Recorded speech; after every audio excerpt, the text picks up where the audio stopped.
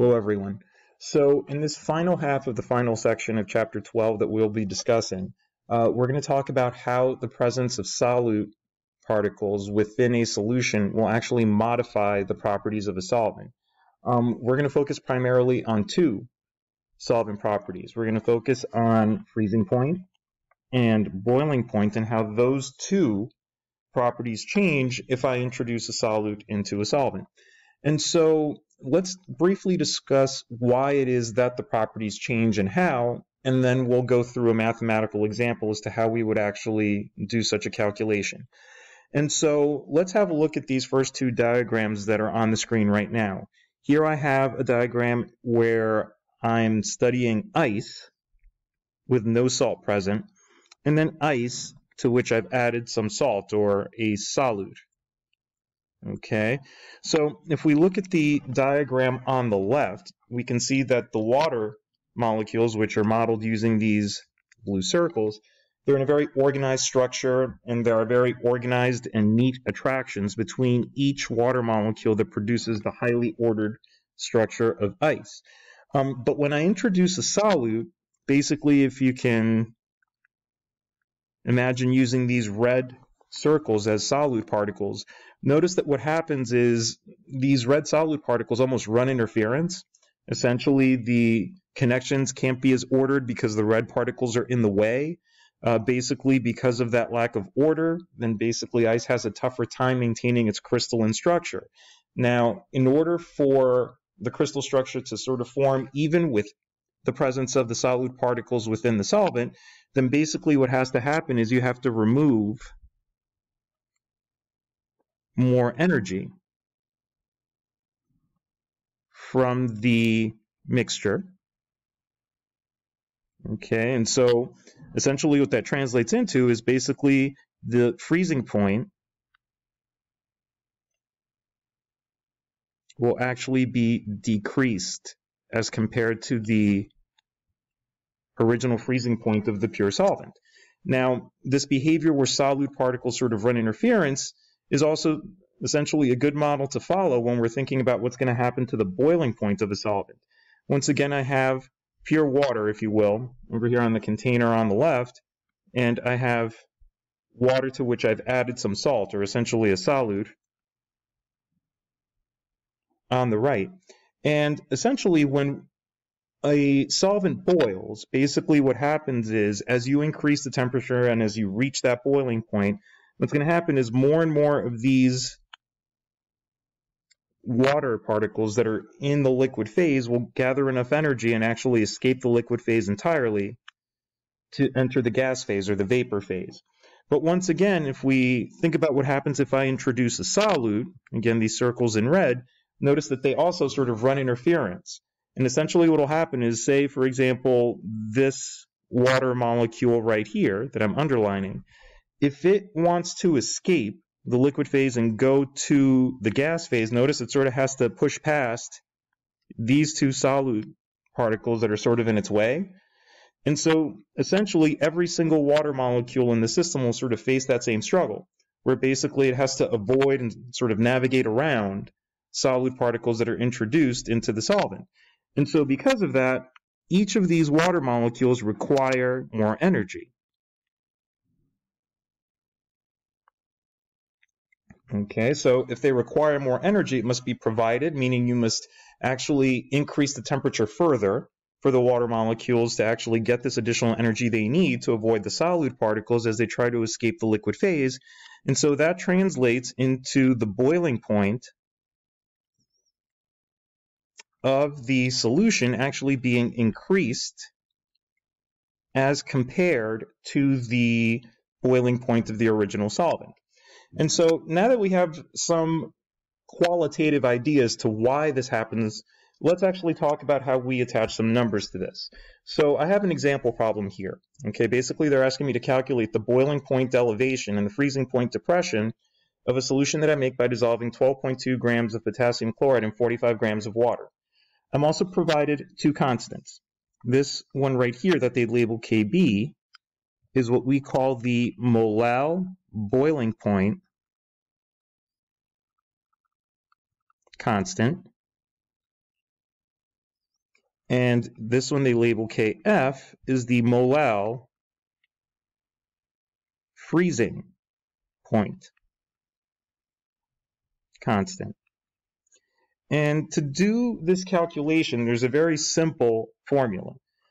And the formula actually has the same format, whether you're dealing with freezing point depression or boiling point elevation. Basically, the difference in temperature for, say, the freezing point is going to equal this factor I, which I'll define in a moment, times the molality of the solution times the molal freezing point constant.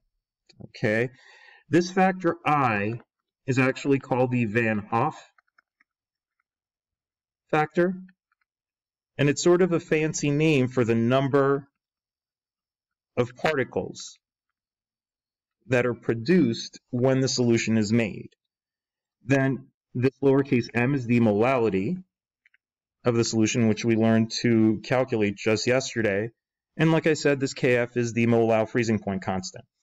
And so if I were going to calculate the change in the freezing point of the solution, I would need to first include the Van Hoff factor for a solution of potassium chloride. Now, think back to the beginning of the chapter. Potassium chloride, when I put it into water, right, will dissociate. It will break apart into potassium cations in the aqueous state and chloride ions in the aqueous state. And so that means that there are two particles formed when the salt dissolves. So the Van Hoff factor for a potassium chloride solution should be 2. Now to calculate the molality, if you remember, molality is moles of solute per kilogram of solvent. So that means I'm going to go and start with my 12.2 grams of potassium chloride. I'm going to divide it by my 45 grams of water. I'm going to change the grams of potassium chloride to moles so that I have moles of solute in my numerator. And I'm going to convert these grams of water to kilograms. So there are 1,000 grams of water in 1 kilogram of water. All right, so basically this whole portion of my math would actually calculate the molality of the solution for me. Then I would go and I would actually substitute in the molal freezing point constant. Notice that my molality units here would cancel with all of the units that I have in my center set of parentheses here. And I'm just going to be left with a answer that's in degrees Celsius. So if I take 2, multiply by 12.2, divide by 45, divide by 74.55, multiply by 1,000, and multiply by 1.86, if I do that math, I come up with 13.5 degrees Celsius. So that would mean, again, remembering that the freezing point of water is 0 degrees Celsius, that means the freezing point of the solution would be negative 13.5 degrees Celsius. Okay. They also asked me for the boiling point elevation of the same solution. So again, we already know that our equation has a similar format. It would be the Van Hoff factor for the solution, the molality, but this time I'm going to multiply by the molal boiling point constant that I was given in the problem. So if I go ahead and do my substitution, that's 2, because again of the two particles, the potassium cation and the chloride anion that are present in solution, my molality calculation would be identical to the one that I did for the molality of solution that I calculated for the freezing point depression calculation. So I'm just going to reproduce that here. And then to finish off the calculation, I would multiply by the molal boiling point constant, which would be 0.512 degrees Celsius per molal. So again, my molality units would cancel with everything in my center set of parentheses. And if I do this math, take 2, multiply by 12.2, divide by 45, divide by 74.55, multiply by 1,000, and then multiply by 0.512, I end up with 3.72 degrees Celsius. So that means that the boiling point of this solution should be 3.72 degrees Celsius higher than the boiling point of water. And the boiling point of water is 100 degrees Celsius. So I would add this temperature to 100 and get a new boiling point for the solution of 103.72 degrees Celsius, or if I round that to three significant figures, that'd be 104 degrees Celsius.